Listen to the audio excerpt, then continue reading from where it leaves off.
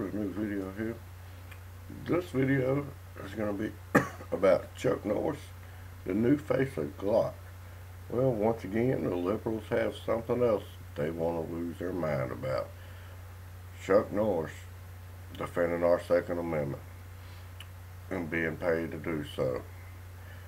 I mean, I couldn't think of a better person to be sponsored by Glock than Chuck Norris. I mean, when you think of a good guy with a gun defending himself, his family, and this country, the first thing you really think about, if you think of characters, not just a good guy, would be good old Texas Ranger himself, Chuck Norris.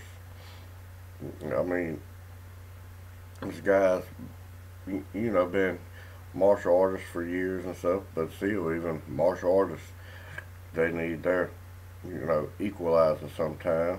And by that, we're speaking of a gun. Yeah, I know as in the Texas Ranger, he was playing a TV character, but I mean, you get what I'm saying. He is pretty much the face of a good guy going against a bad guy with a gun. I mean, there's nothing that you can really hate about Chuck Norris. He's 79 years old, never really had too much out there of any scandals or anything, but of course the liberals will always have a problem with it. So what I'm going to do, I'm going to read off a few tweets people have had about Chuck Norris being sponsored by Glock. Someone said, this is Airfresh 2019, said Chuck shouldn't be working with gun companies at a time like this.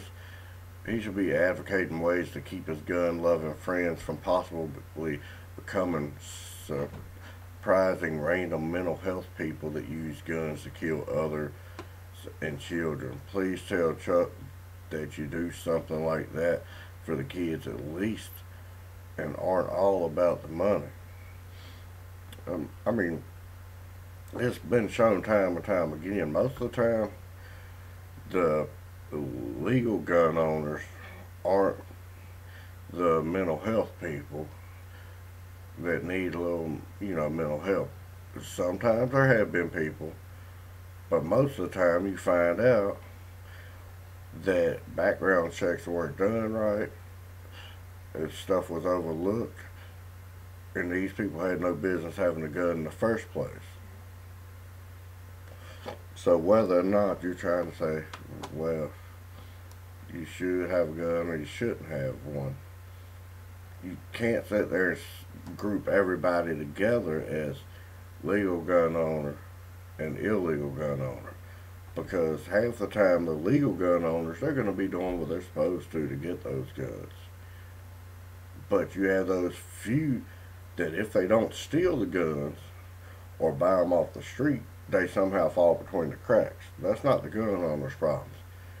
That's the gun salesman's problem. They need to check more into the background. But at the same time, it's not always their problem. Sometimes the FBI, they're not putting them into the system when they should be put into the system right. Alright, but then we have another post from Airfresh 2019 talking to Chuck Norris. Would you stand in the way of students like the Parkland students seeking gun control measures? Well, this comes back to my video I posted yesterday about the rifles or whatever, like the AK-47 or the AR-15. It's a higher capacity gun. It's a bigger gun. The Glock, it's a handgun, and you're not doing too many massive shootings with that. So, yeah, all these gun control freaks, they need to learn a little bit more about the guns. I mean, I'm not the smartest person. I mean, I'm just getting more into the whole gun thing myself. But I mean, at least learn your laws a little bit more and the capacity some of these guns hold compared to a handgun. So, and then There was one person, is Mr. Magic Fan. He put 2 Air Fresh 2019. It's not like gun control works. Laugh my ass off. Or LMAO. So sorry about that for the people that don't like cussing. And then Air Fresh said, it's not like you find out if we never try. Well, I mean, I think you can kind of find it out. Look around Australia. They've had gun control for a couple of years. England, I don't know how long they've had, guns where you can't own them, unless you jump through certain hoops but even the police there don't have them on their body. You have to be like SWAT team to have them. And look how much stuff happens there. You've got cars running over people, people stabbing people, and at the same time, people are finding guns to shoot people with. And then this is what I like, where Magic 831 said, it's not a gun control issue, it's a mental health issue. I agree on that. I mean, the gun itself isn't killing anybody. We've all heard that old saying. Guns don't kill people, people do, and it's true. I mean, but at the same time, people can go out here, run you over with a car, stab you, do whatever. I mean, if they, really want to, they kill you with a fork. I mean, if it really got down to it, people are crazy.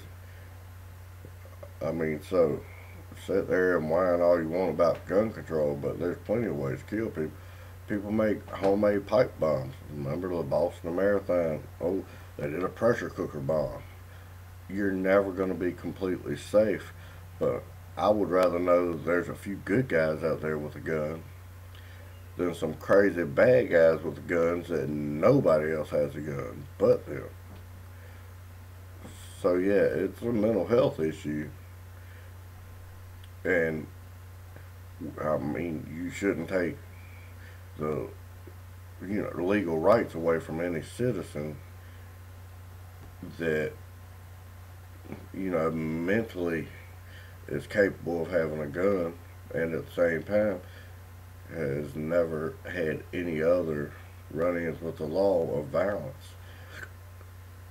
I mean, it's just ridiculous. And then, so we got Alfred Gray. This is what I was saying. He says, so you would honestly prefer that only criminals have access to firearms? Or would you rather see good citizens be able to stop mass shootings? And that's exactly what I was saying. If a good guy don't have a gun, but a bad guy does, we're all screwed at that point. And then I also wanted to talk about this part. For the people that are all gun control and stuff, I want to ask you, have you ever been in a situation where there was a bad guy with a gun? Because if you haven't, maybe that's why you feel that way. I myself, a couple of years ago, was working at a convenience store. I've been working there a couple of years, never had a problem before. And all of a sudden one night, guy comes in with a gun, mask on, gloves on. Yeah, you know what he's there for. He wants there to buy gas. So, he's got a gun at me. Gives me to get the money out of the register for him. He wants cigarettes, takes cartons of cigarettes. This whole time while he wants me to do this, I've got a gun this close to my head. Yeah. So if you've never been in that situation, you'll never know how it feels to be the good guy that doesn't have a gun, but you got the bad guy with the gun. So when that happened, that's when I finally decided to purchase my first gun. Since then, I bought another one, and at the same time, because I will never be in that situation again if I can help it, to where I'm going to be a victim of a gun crime without at least trying to defend myself. And yeah, I know what all y'all are going to say. Well, it could have turned out worse if you had a gun. It could have. But just think how bad it could have been either way if I did or if I didn't have a gun. Could have turned out a lot worse. I did what the guy wanted. I gave him what he wanted. But you don't know how helpless you feel in such a situation where you could have had a gun, but you didn't have a gun. And all you can do is do what they want and hope they don't kill you. So just think about that for a little bit. Like, share, comment, and subscribe. Peace.